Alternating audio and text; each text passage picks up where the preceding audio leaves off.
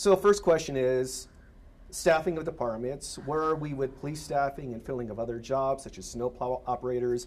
Numbers I saw were like there was 40% vacancies in some departments. Where are we on staffing right now? Have those numbers been improved, and what are you doing to improve staffing numbers? What have you done in your first 100 days? Well, we came into office when staffing numbers were very, very low in a number of departments, crisis level, you know, like with the police department, with prosecutors, you know, just in accounting and finance. And we have, in these first 100 days, really focused on staffing up. We've got a long ways to go still, and there are some departments too that are digging in and looking at strategies for how we can address those gaps. I mean, we've done other things, generally speaking, like with telework, working from home, and you know, making it easier for employees, you know, to do that, so that there's more flexibility. But we definitely have farther to go, but we've made progress. Are you doing a kind of like, I know you said telework, are you doing any kind of sign-on bonuses or incentives to anticipate or boosting the wages so far in your first 100 days? Have you done anything like that? We have made salary adjustments, and you know, in the budget that we submitted have included wage increases. As far as incentives and bonuses, I'm not, I mean, that's something, we're looking at everything. Everything's on the table and what we can do. And I don't have anything to report specifically on that piece, but definitely doing what we can to ensure that wages are competitive, to ensure that we're keeping, you know, those employees that we have. This is top of mind. Far as, you know, like if you were to say, I know this is a tough barometer because every department's different, but would you say, like, far as the peak of those vacancy rates, would you say you've made a dent in them, or it's too early to say, or no, it's, you know, like it's 100 days. I don't know if we've made a dent so far. I mean, what could you say at this point? Yeah, we've made some dents. Okay. Like when we look at the municipal attorney's office, for example, we have hired attorneys in both, you know, civil and criminal, and we, you know, had some big gaps there, and we still have some, and we're working to continue to fill those positions. But that's a department where we've made significant progress. And you also said there, you know, on your platform when you were campaigning, you wanted to address contract negotiations. Where are we on that right now? Well, the municipality has a number of collective bargaining agreements with, you know, a number of our unions, and so that's ongoing, right? And as far as specifically addressing, our budget, for example, includes a proposed wage increase for the operators. We know that wages for snowplow operators really lag here at the municipality, and it's hard for us to be competitive, right? Why not go work for the state or somewhere else where you can get more pay? So that's an area where we've really focused on, and you know, there are other wage increases that will need to happen, and we're taking them, we're working through methodically. I guess if there is a summary of these first 100 days, I'd say, you know, we have made progress. We have built a team. We have addressed issues, and it's a long list of things we need to do, and we are going to continue to proceed. And you know, there's more work to do, and we're doing it, and there'll be more progress updates as we go along. And as you know, winter's coming, and, yeah. And you know what the Bronson administration went through last year. You know, I know this was a goal of yours to improve the operation of getting snow removed. And during a press conference in September, you kind of said, little is likely to change this year. But are we going to be better or worse than last year, or the same? And if we are going to be better, why are we going to be better, even though you said changes are likely to be made? Yeah, I believe we are going to be better off. And we're going to be better off because we have a plan. And we have engaged stakeholders, you know, including like the school district, the state DOT, so that we all know what the plan is and what we're going to be working towards and what resources we have. Yes, it takes a while to replace out your, you know, big pieces of equipment.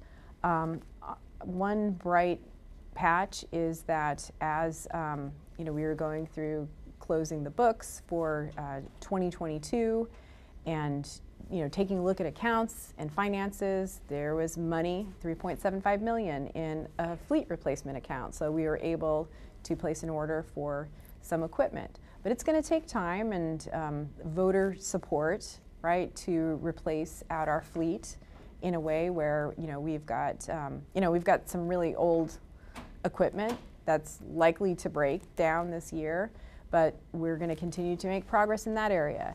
As I mentioned, we have increased operator wages, right? And it's going to take some time to be fully competitive, but we are committed to making those steps. And then communication. We ordered GPS devices, right, to put on heavy equipment. That's something that, the public has been asking for a while. And so that's a change. And we're going to continue to communicate with the public and make sure the public knows where to go to get information and knows what to expect.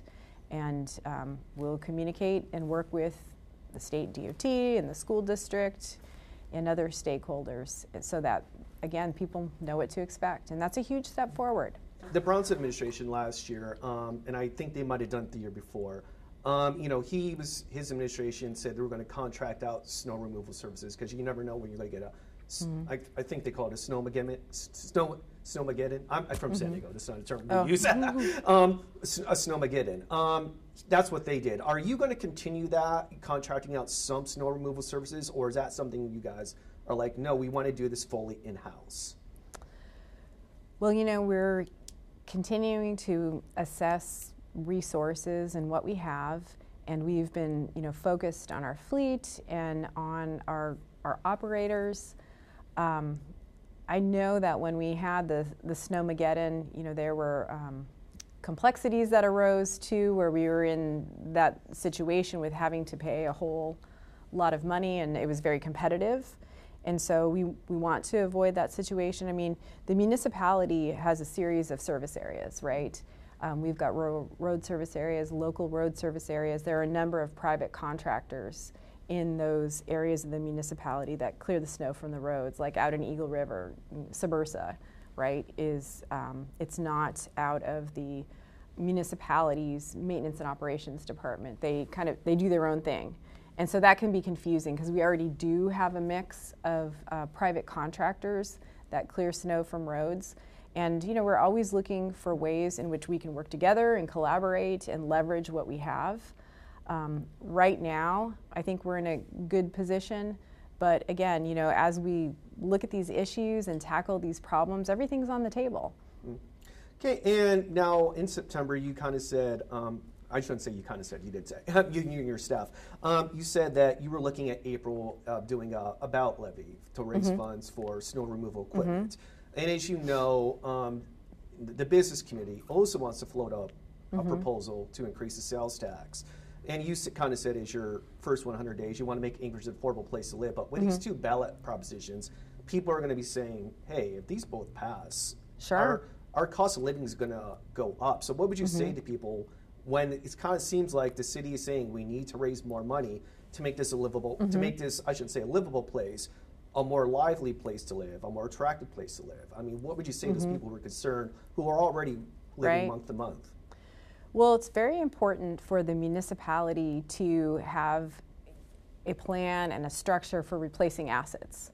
And when we don't do that and, we get a snowmageddon and suddenly all our pieces of equipment are breaking down and need engine replacements, you're paying through the nose, right?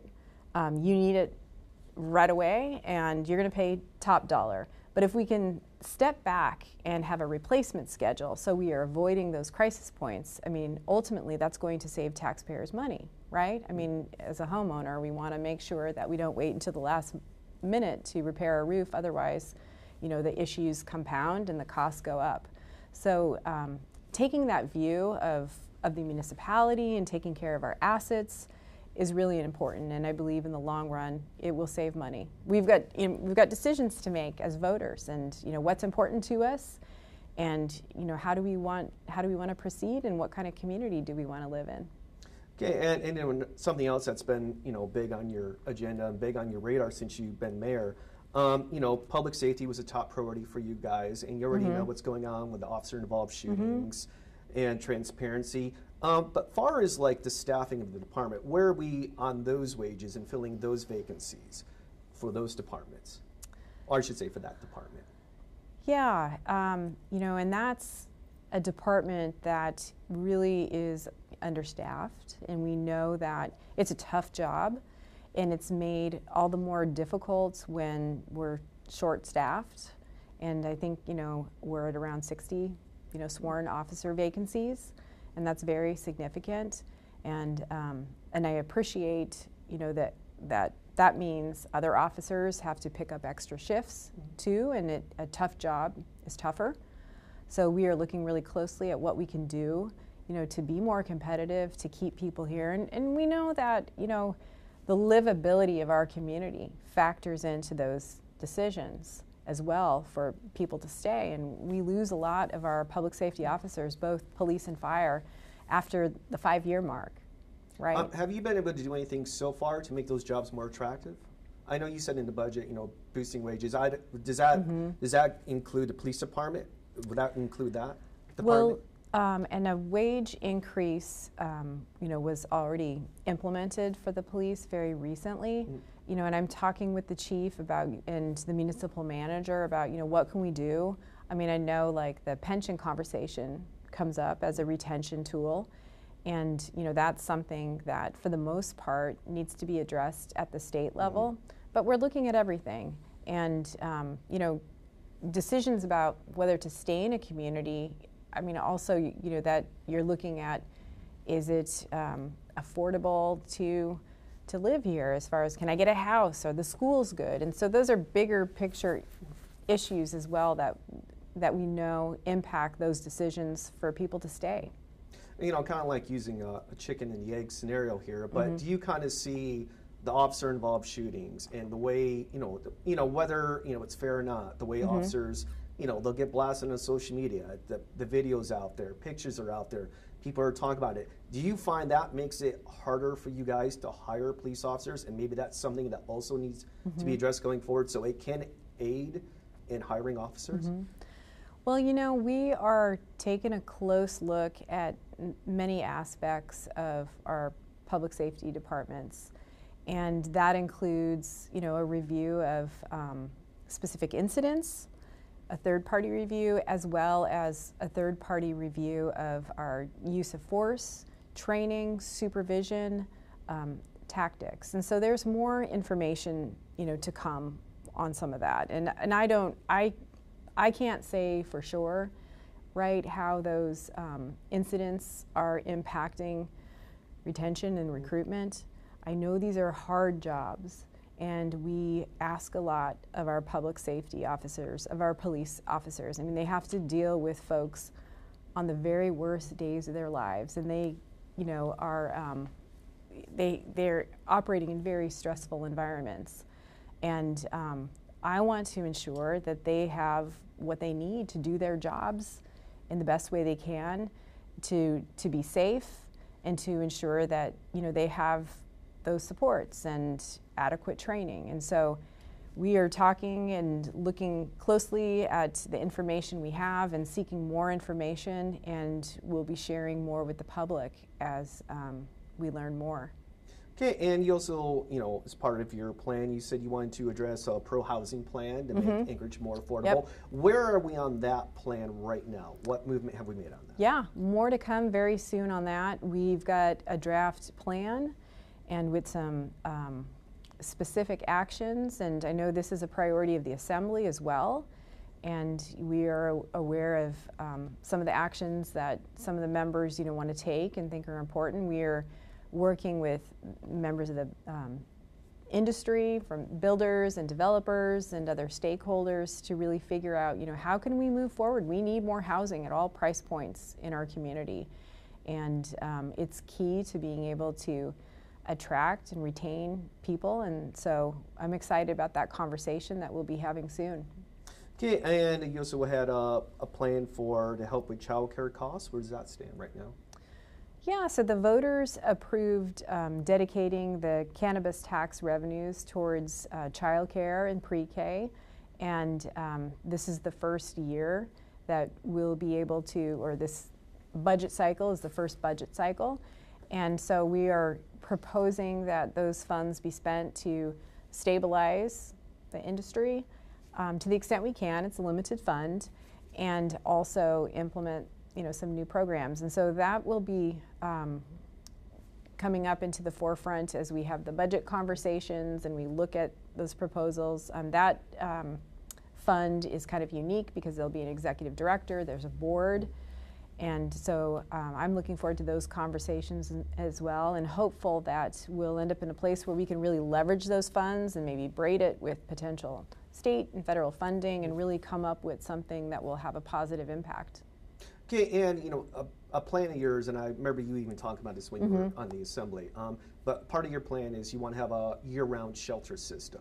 Yeah. And I believe the assembly, they approved funding to get it through, I think it's just for end of April. I could be wrong with that. Don't worry about that. But as far as your year-round shelter plan, because some of that, like the solid waste facilities, depending upon what the state legislature can appropriate.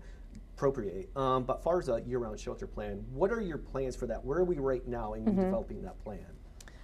Yeah, and it's important to keep in mind too that shelter is an emergency response and it's not a solution to homelessness. But we are a cold weather community and we've got to have a place for people to go. We can't have folks sleeping on the streets and parks and in trails. And so we have been focused on ensuring that we've got a number of beds, both congregate at the SWS facility and non-congregate, the hotel rooms. And I see that as, this is something we've had to do pretty quickly. And down the road, I am optimistic that we're going to be able to focus more on connecting folks with services and getting them into housing, because emergency shelter is very expensive and it doesn't solve the problem, but we've got to have it right now. And I will say, there's been, some real good positive activity on getting people into housing. I know that, question that comes up, I'm just going to address it, is people say, well, what about those people who don't want housing and shelter? Well, my view is 90% of people do. And want to get out of that situation.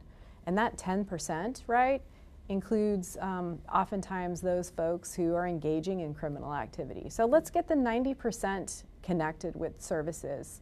And then we can, I'm not saying we put off dealing with any, we should always address, and we're committed to addressing any criminal activity.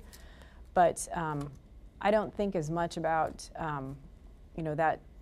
that 10%, right? I'm really focused on let's get these folks who want to get out of that situation off the streets and into housing, and along the way we'll deal with that 10%. But would you say we're at a point right now where we do have a year-round shelter plan, or Yes. is it kind of still in the works? No, we do. Okay. We do, yep. Okay, great. Steve, one last question. Okay, yeah, it's perfect because I have had one less.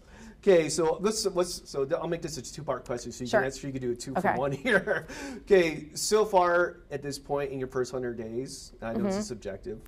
What grade would you give yourself, and do you feel like in your first 100 days you have made Anchorage a more vibrant place to live? I know that's a tough obstacle, but go for it.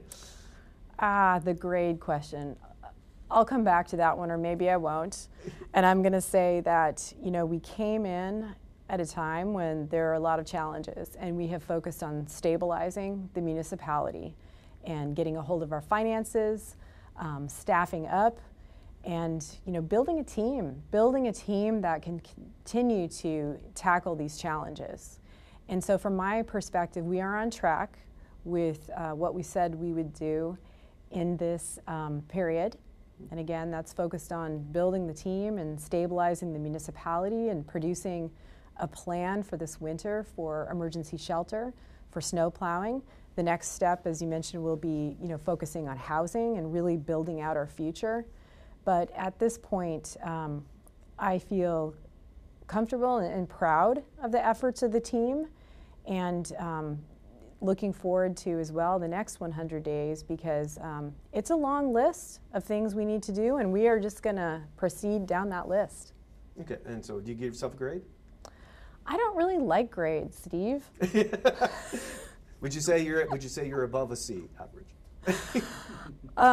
I am pleased with where we're at. It's a lot of work. I'm grateful to all the municipal employees who work so hard every day to serve our community. They are truly the most important asset that we have, and there is so much work to do, and building this team is critical, and I just am really grateful to everyone who serves and is committed to doing this work.